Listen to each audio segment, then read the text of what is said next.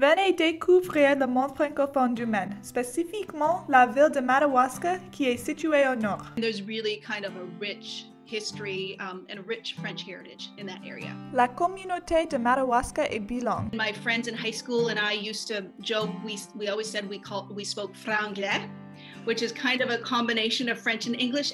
L'histoire de Madawaska est vraiment l'histoire des Acadiens.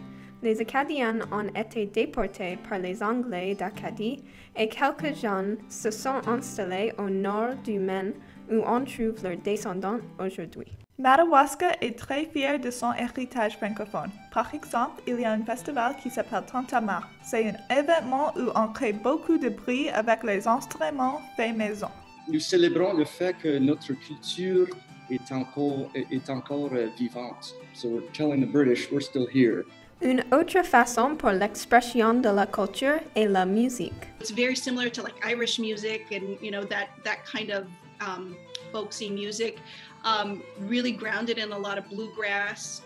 Le violon, la guitare, l'accordéon, les cuillères, les spoons et beaucoup d'autres. Mais ce sont les instruments importants de la tradition musicale acadienne. La nourriture fait une grande partie de la culture aussi. Every time we'd have a celebration in our family, there was lots of food.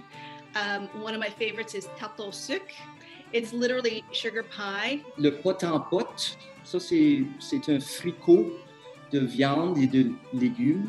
I still eat ploys. They're the buckwheat pancakes. Once in a while, we'll have like the Acadian chicken stew and ploy. That was a traditional meal. C'est très important de préserver la culture avec les traditions, la nourriture et la musique, mais aussi de préserver la langue française unique au nord du Maine. On parle un français qui est un petit peu différent, mais c'est encore français. C'est un français plus vieux que le français de Paris. Le français de la vallée Saint-Jean, c'est un mélange. Et il y a des mots qu'on n'utilise pas dans le français standard. Et notre accent est différent aussi. On dit la instead of la. On dit ha instead of ha. Pour dire moi, nous, au nord du Maine, on dit moué.